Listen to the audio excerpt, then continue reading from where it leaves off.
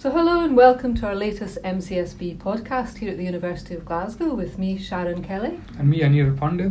And today we're joined by Dr. Lucy Alford, a researcher who's been working here at the university in the labs of Professor Shireen Davis and Julian Dow. Yes, that's correct.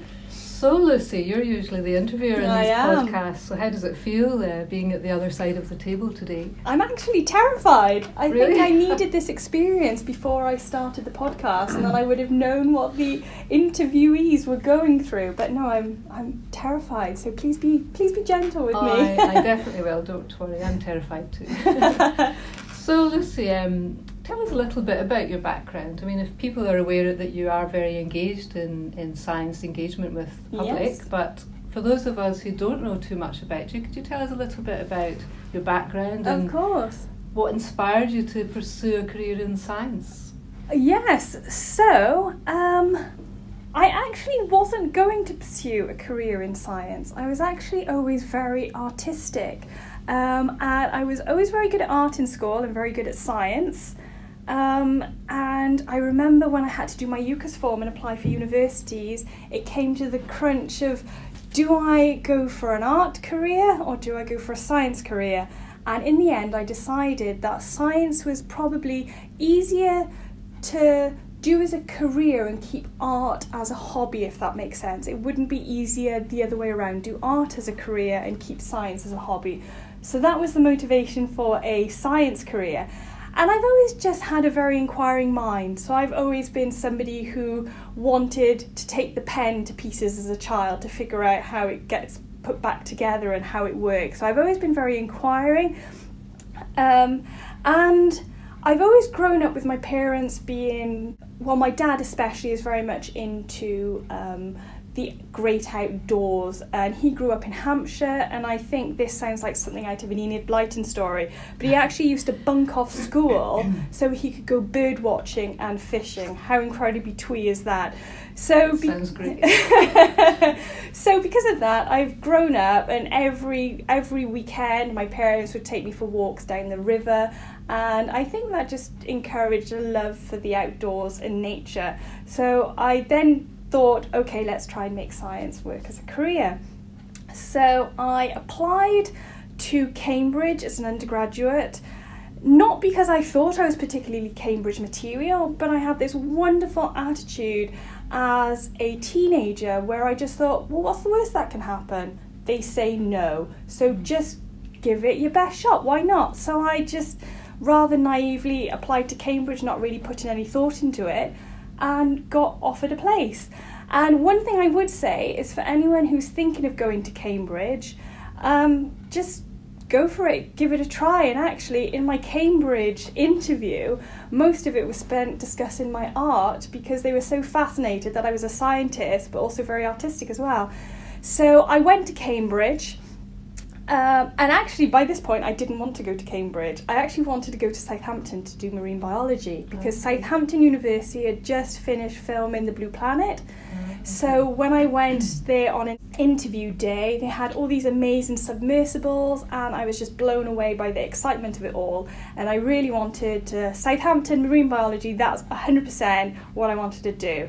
And I remember in the interview, the guy said, "You've been offered a place at Cambridge. Don't turn it down. You'll be a fool to turn it down." He said, "Go to Cambridge, do your degree, and go and do a master's in marine biology when you finish." So I thought, okay, that's what I'll do. So I went to Cambridge, had the best 3 years of my life. It was wonderful fun.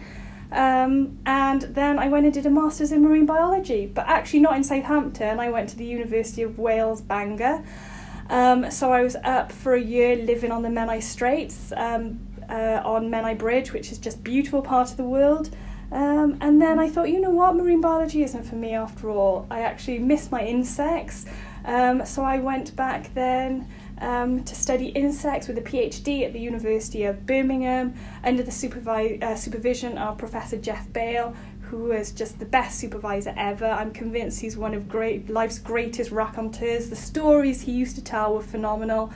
And then that just kind of cemented my love for science and creepy crawlies, and the rest was history.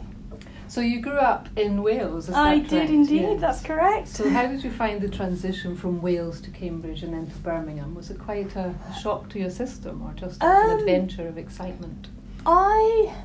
Moving to Cambridge was brilliant fun, because suddenly at 18, moving away from home, creating friends for life is wonderful. You create bonds at undergraduate, close as sisters, honestly you do. So I just have such fond memories of my Cambridge years, and I know many people would probably be they would probably have sort of preconceptions that maybe Cambridge is quite stuffy or old-fashioned, or maybe you're not going to fit in, because I was, as you say, I'm from South Wales. I went to an ordinary comprehensive school, and yes, there were people I knew at Cambridge who actually went to Eton, but did I notice a difference in how we interacted with one another?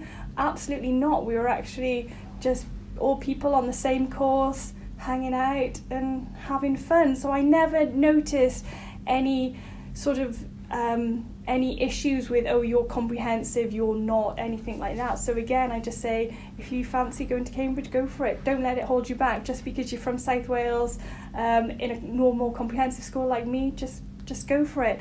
Bangor then was fantastic. It was Menai Bridge was so small that literally everyone knew your name. It was like an episode of Cheers, because you would go into the local pub and everyone would know your name, and you could guarantee somebody you knew would be in the pub, and you would just go there and join them for pub quiz.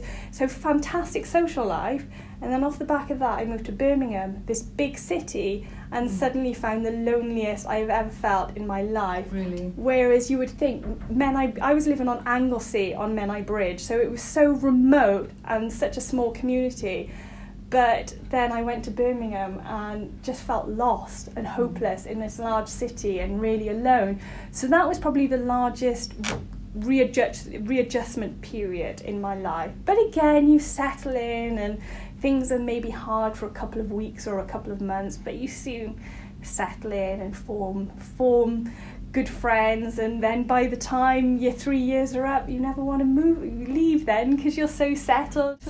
So with that in mind, you then decided to come to Glasgow. Was that what you did next, or did you go somewhere off before the back that? of Birmingham then, I actually wrote a fellowship. So that was a Marie Curie fellowship that saw me move to France for 2 years then.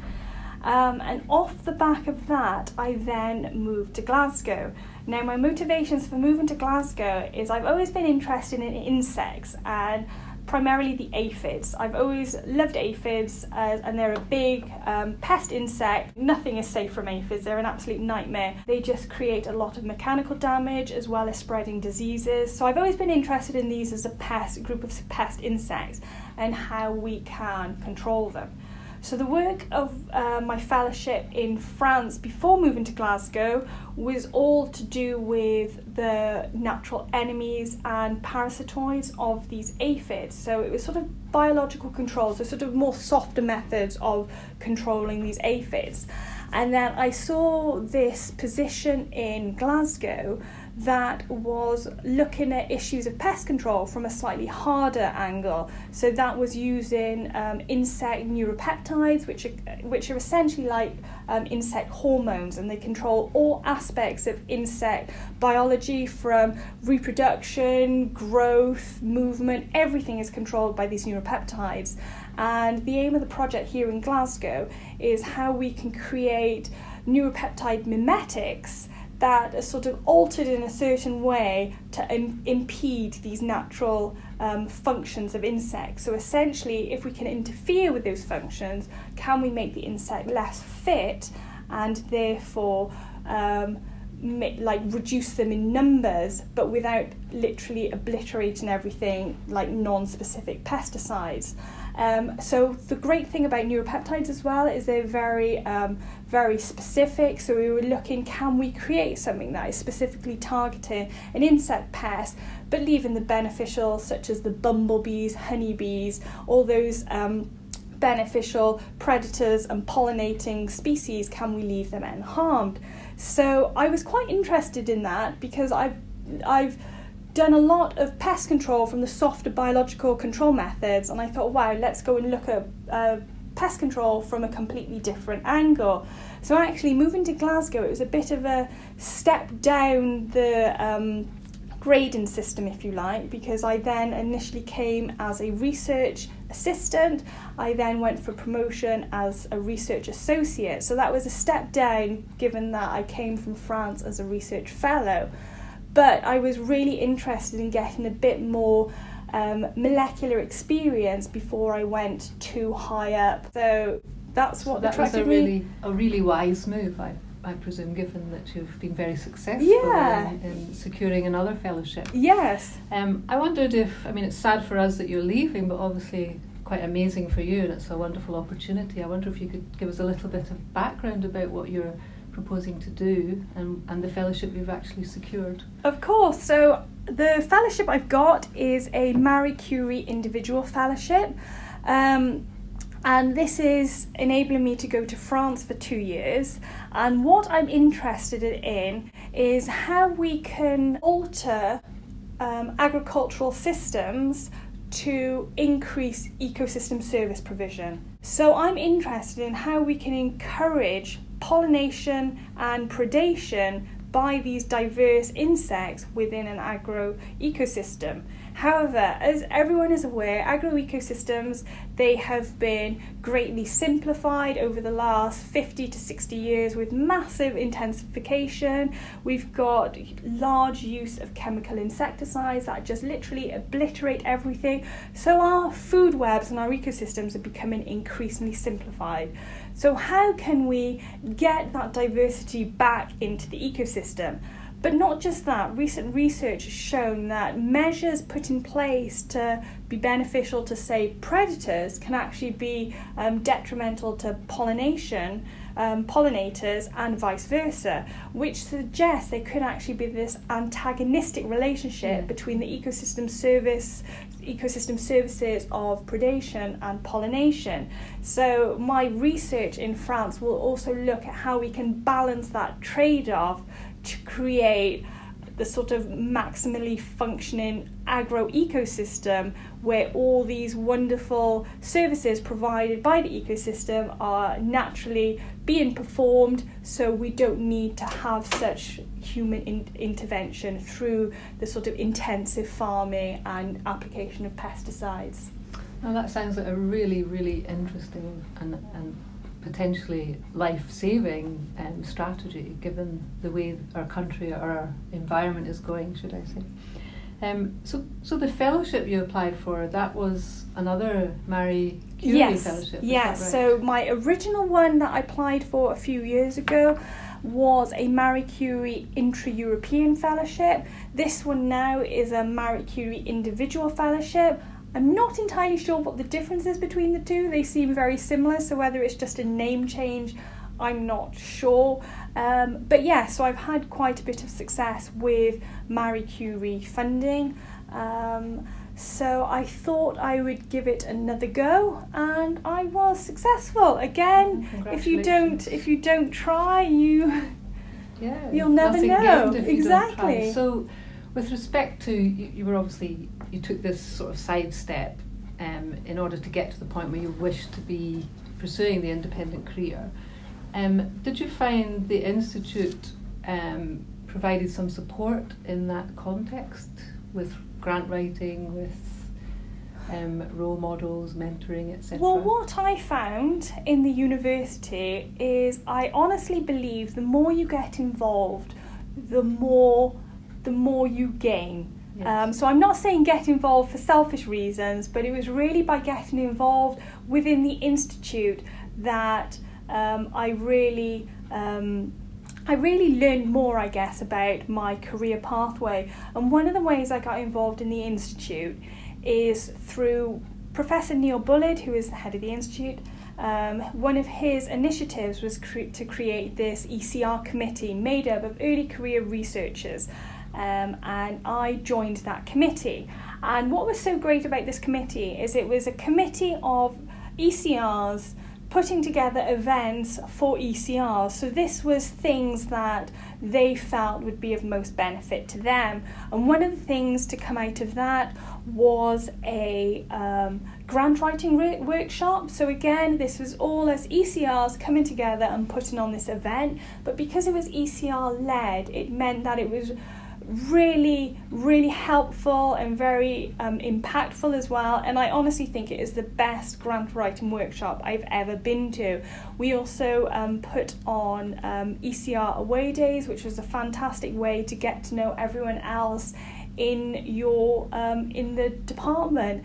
And I think that is so important in science, to get involved, learn about the career options early on. So if you're interested in going down the fellowship route, learn as soon as possible how to write grant applications and just get given it a go. But also learn to know who else is in your institute, because you can learn from them, maybe even collaborate with them.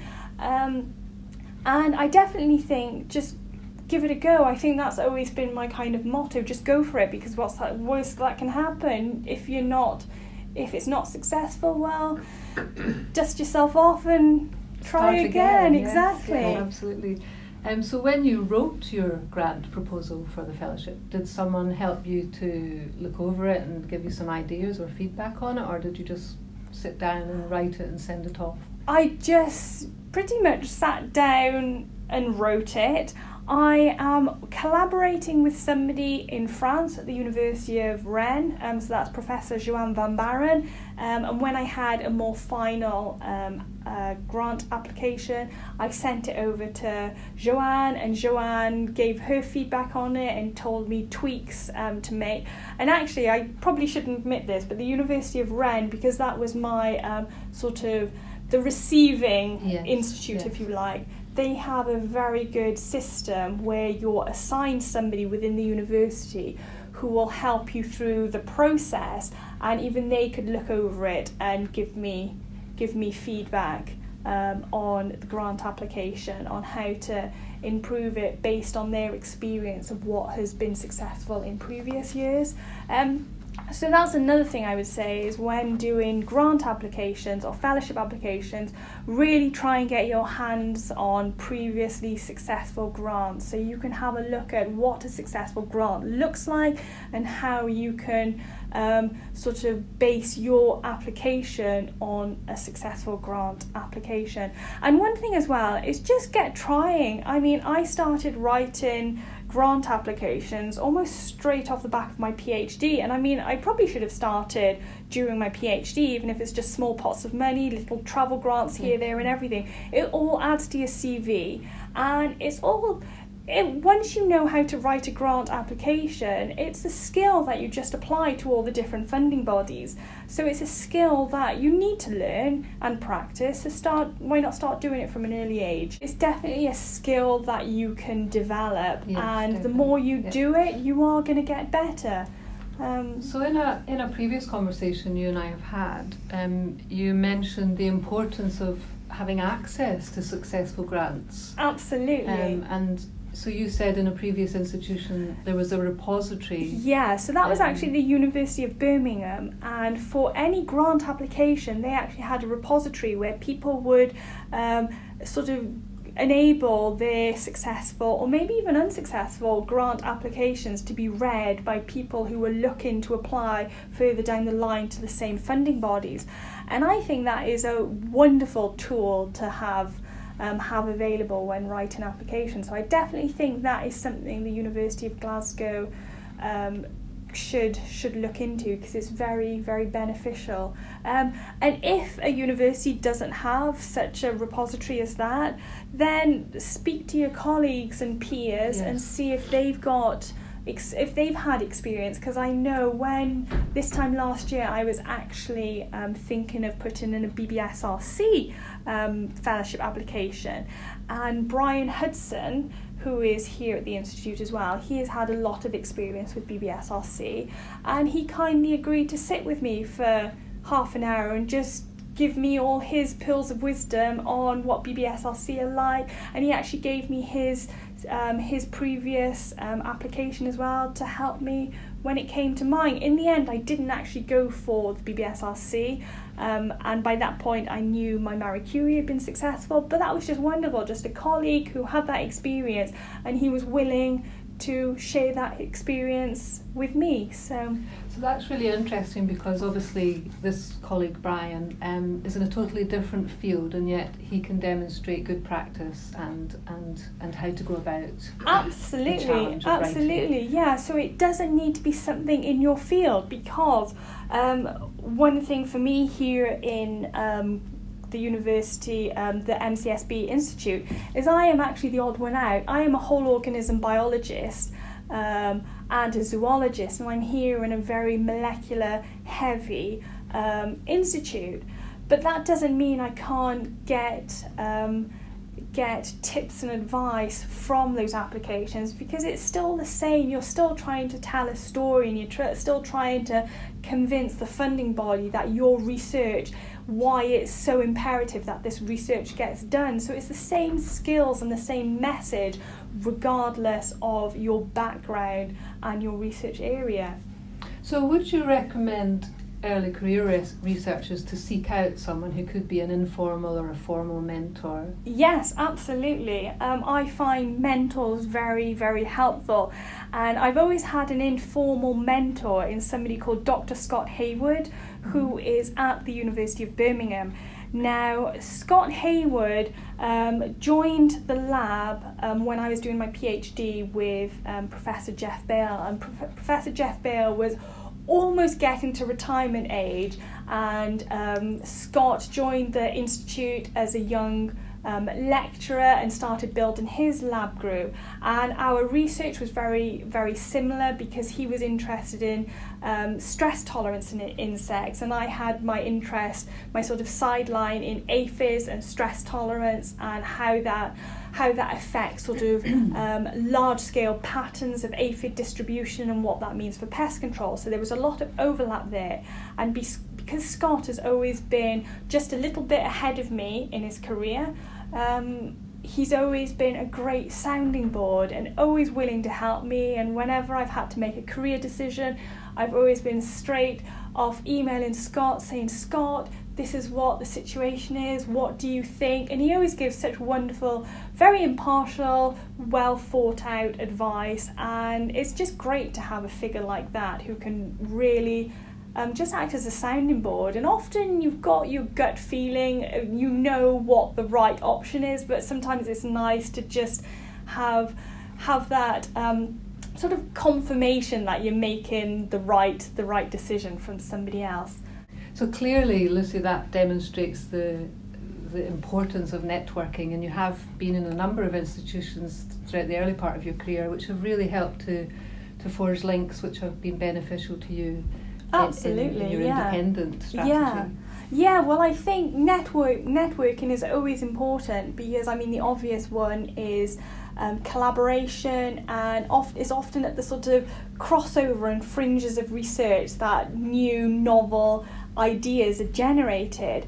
But not just that, but because then you have a support network throughout the UK and beyond, and there's always somebody that you can call on for advice, whether that's personal career advice, scientific advice, and then interesting ideas can be generated as well. Indeed. So I have a role in the Institute as Athena Swan Champion, and we have a bronze award, which is the first stage of our journey on that front. And we're committed to embedding equality and diversity into our mission as we go forward as an institute, and we're hoping to apply for our silver award in the autumn. I was just wondering what your impression of being a woman in science is up until this stage of your career, and do you see any challenges going forward in the future? If I'm entirely honest, I don't think it's ever occurred to me that, yes, I'm a woman in science. I've always just been in a lab group and interacted with my colleagues as colleagues and friends, regardless of if they're a woman like me or a man. Now I come to think of it, actually, it's quite interesting how here in Glasgow I'm in a very male-dominated lab, yet all my previous labs have been very female-dominated. So I don't know whether that could be subject-specific, perhaps maybe more zoology and whole organism stuff, maybe that's of more appeal and interest to the women, and that's why I've always had previously more female-dominated labs, and now in the institute I have more male colleagues. I don't know, but I mean, my current lab here at the University of Glasgow is so wonderfully diverse. I'm in a minority being a woman, but as I said, that never really occurred to me. And some of my sort of great friends that I've developed here at the university, they're so multicultural. We've got Indian, Nepalese, Spanish, French, Moroccan, Malaysian, just so many diverse groups, and it just makes for a really interesting lab group because you've got so many different stories and exciting tales to tell. And another great thing as well is the food. My goodness, all the different food you can experience now. I mean, Saurav from Nepal, he would always bring in Nepalese, well, I say Nepalese, I think they're actually Tibetan momo, which is one of my favourite foods ever. Ania, who was originally from India, who sat next to me now. The amount of times I've been invited over his house, and his wife is the best cook ever. So it's just wonderful to have an opportunity to meet so many wonderfully diverse people. And it actually occurred to me the other day that there is probably not many areas of the world where I could find myself and I wouldn't be able to call on a former friend or colleague who is now back in their home country or working in a different country. So it's just really nice to think you've actually got this network throughout the whole world of all these friends and former colleagues that you can call upon. Absolutely. Yeah. So how did you find Glasgow as a city compared with, say, Birmingham or Cambridge? I love Glasgow. When I first moved here, I moved here in January 2016, and it was the most horrific winter, and it rained continuously for about 3 months. And we're not talking rain, we're talking biblical rain. Yes. I was flipping ready to go and build an ark. It was terrible, and I just remember just getting into work day after day, head to toe waterproofs, but still being soaking wet and soggy and thinking, what am I doing coming up to Scotland? But as soon as we realised that was just a fluke winter, I absolutely love Glasgow as a city. I think it's so it's a very diverse, interesting, cultural city. Through being in Glasgow, I've really got into opera because you've got the Scottish Opera Company that puts on the best performances right here in Glasgow. So I go to every single one of their productions. You've got all these wonderful art galleries, beautiful architecture, and then drive a couple of minutes up the road and suddenly you can be in Loch Lomond, the Trossachs, Glencoe. Everything just is at your fingertips. All these wonderful landscapes and fantastic mountains to climb as well. So just absolutely wonderful. Well, that is good to hear as a Glasgow-born girl. And what do you like to do to de-stress? I mean, you're in a very challenging academic environment, and it can be quite an onerous requirement, all the things you have to do in the lab. What do you do to de-stress when you leave the lab? Well, I've always kept my art on as a hobby, as I said, and that's very therapeutic. So I like to dabble in my art, which I try to do. My favourite artists are Egon Schiele. I love Jean-Michel Basquiat, so I often try to do paintings in the style of those artists. So my flat in Glasgow, the walls are covered with all these bizarre portraits that I've painted. So I like to paint. I also like to, so my husband is a guitarist, so I often like to design posters for his music and for other bands actually. So I grew up loving the sort of psychedelic art posters of the work of, say, Bonnie McLean and Wes Wilson, who designed posters in the 60s for the Fillmore Auditorium. Loved their artwork growing up. So I've kind of continued that on, and I love designing psychedelic posters, so that's another thing I do to unwind. Being in Scotland as well, so many wonderful mountains, so I like climbing mountains. I've ticked off a couple of Munros. Excellent. Munros myself, so yeah, just trying to keep things artistic or get out in the wilderness and mindfulness. Yeah, yes. Exactly. And has your husband followed you throughout your career? No. So we met each other after my PhD when I moved back to South Wales, and he's a South Wales boy himself. And then not long after that, I got a job and moved to Birmingham. After that, I moved to France. Then I moved to Scotland, and now I'm back moving to France. So I think he thinks I don't like him, and I'm just trying to get as far away from him as possible. But because he's got his own career, and his career is very much rooted in South Wales at the moment, we're kind of having to live slightly double lives, but it's okay. It's working, and we see each other as often as we can. What kind of music does he like to perform? He is a guitarist, and he does blues rock music, so very sort of inspired by Jimi Hendrix, Eric Clapton. His current band has that sort of modern Fleetwood Mac feel to it. They like to consider themselves sort of rock and soul. Yeah, that's a nice genre of music. Yeah. So now in the tradition of Desert Island Discs, okay. I'd like to ask you some more personal questions about the things you like. I mean, if you were stranded on a desert island or in a lab in the middle of nowhere, what kind of music would you take, and what kind of book would you read, and what would be your favourite luxury that you would not be able to live without? Okay, I think my favourite luxury would have to be an endless supply of tea and dark chocolate, because I'm convinced that if I could get all the nutrients and vitamins and minerals from dark chocolate and tea alone, I would probably survive Live on forever. just that. Yeah. So one of my favourite teas is this chocolate and rose tea. So I like flavoured black tea. So that's like Turkish Delight in a mug. It's amazing. And then some really nice dark chocolate. So that would be my luxury. My music to listen to, I'm very sorry, I wouldn't be taking my husband's music, even though it's very good, but I am a Led Zeppelin girl. Okay. To the core, so I probably have to take some Led Zeppelin. And then what book would I take? That is a good question. I think one of my favourite books of all times is probably Lolita. And it's interesting because in the recent podcast we did with Bethany Fleming, she actually said her favourite book was A Clockwork Orange. Now, what I said to Bethany about, I really like A Clockwork Orange as well, and I think it really questions your own sort of moral compass, because in A Clockwork Orange I find it really interesting that Alex and his droogs are obviously evil people, but by the end you find yourself almost fighting with yourself because you're feeling sympathetic towards them.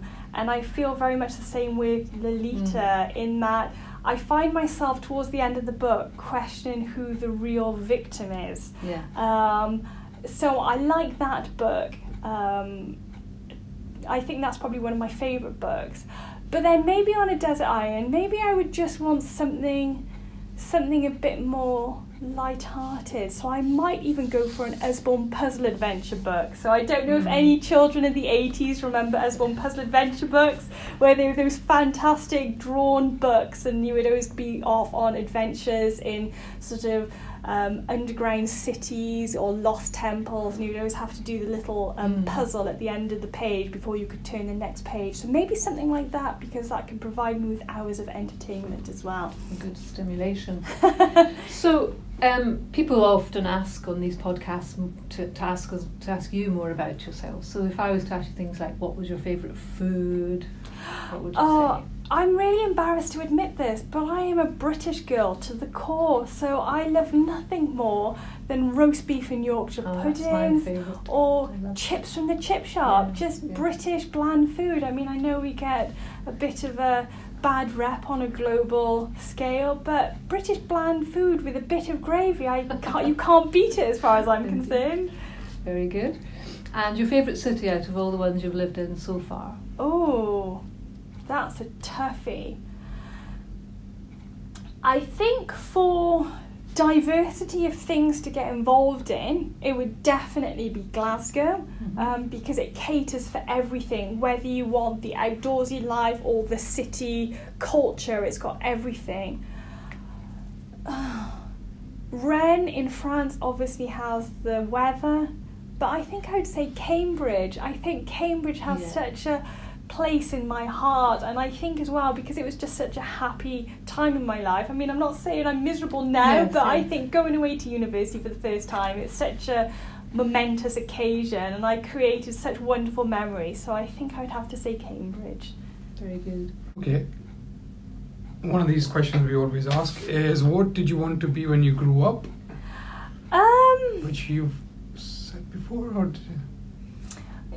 You know what? My career choices as a child were all very strange. At one point, I wanted to be a rally driver. I always liked art, so maybe something a bit more artistic. But then I always quite liked the idea of being a marine biologist as well. So I don't know. I think it depended. As a child, it would have depended what day you caught me on, whether I was going to be a rally driver or the next Egon Schiele. Quite a diverse. Yeah. Probably know the answer to this, but what is your claim to fame? Okay, I have a few bizarre claim to fames. I think one of the most unusual claim to fame is I once found myself in Slash's changing room, so Slash of Guns N' Roses. The guitarist. Yes, discussing the book War and Peace. Seriously, how fantastic is that? There's no sex, drugs, rock and roll, talking great literature. And also I've been in a music video for Irish rock group The Answer, so there we go. If somebody wants to go through their back catalogue and try and spot me in their music video. Get the YouTube video. Will you miss Glasgow?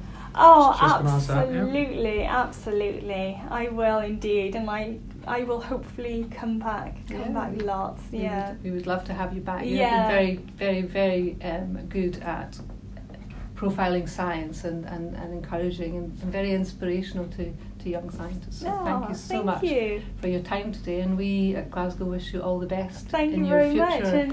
In the University of Rennes. Thank you for having me for the last 3.5 years and making my time so wonderfully enjoyable. It shall be hard to leave in a few weeks' time. So we thank look you very forward much. to seeing you again. Wonderful. So thank you. Thank you.